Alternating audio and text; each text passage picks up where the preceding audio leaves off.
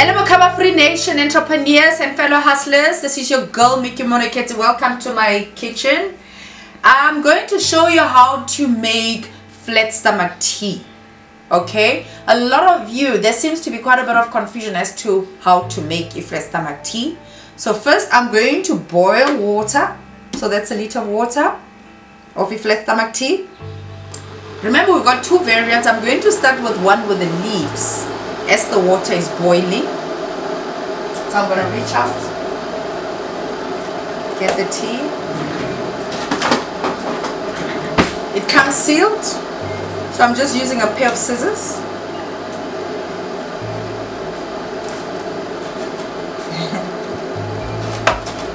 Okay.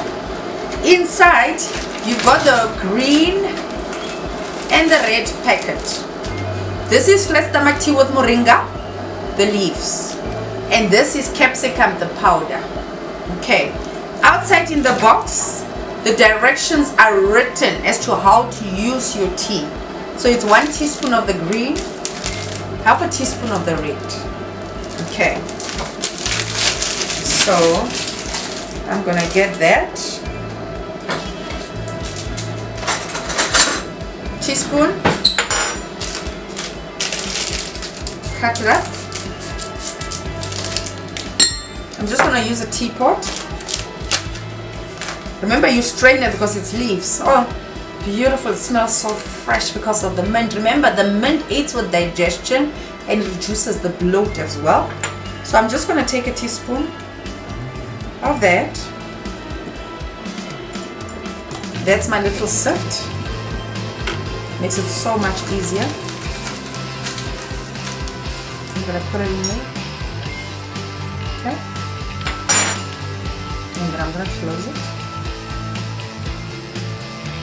My water is boiled. So now I'm just going to put it in there. That's my 1 liter of hot boiling water. That's it. And then in there, I'm going to add half a teaspoon only.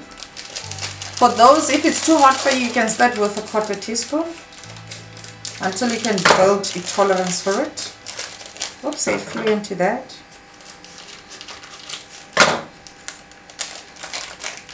So there. I'm just going to add it. And then reseal. Put it back in here. So I'm just going to give it about 10 to 15 minutes. And voila, that's how you make your tea. Just going to clean up a bit. After 15 minutes now, it's over, guys, and my tea is ready. As you'll remember, I've got a strainer. So there's my tea. You can actually reuse the herbs to cook if you want to. And for those who don't have that type of strainer, you can just buy this. You know, the one that my grandmother used to use. You can use that as an alternative. Some people just drink the leaves as well. So I'm just going to pour out my tea. It smells delicious. Add some lemons. If you don't have fresh lemon, you can just use the, you know, that liquid one.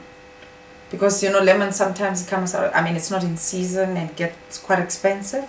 So you use that, and that's my tea. It's actually quite delicious. You don't need anything else. And for those that are saying it's too spicy, remember when you add the lemon to it, actually it reduces the heat. And lemon is fantastic also for weight loss and balancing your pH levels. And one of the reasons why you use capsicum is because it speeds up your metabolism naturally and helps you with your weight loss goals. Lastly, one of the questions that we've been receiving from you is that I don't want to lose weight, I just want to lose mkaba. But the reason why you've got mkaba in the first place is because your body fat percentage is higher. So that's why you've got mkaba. So you might think that you don't have any fat. It's not only located on the stomach, you might also have fat in other areas as well. So that's why some of you will experience an overall body fat loss. So what our recommendation is that once you've achieved your goal, you stop with the red one and you continue with the green one, which is just the flat stomach tea on its own, to help you be bloat free and just feel at ease. So yeah, enjoy your tea. Have a sparkling day. If you've got any further questions, please do not hesitate to ask us. 0613139218. Also subscribe to our YouTube channel.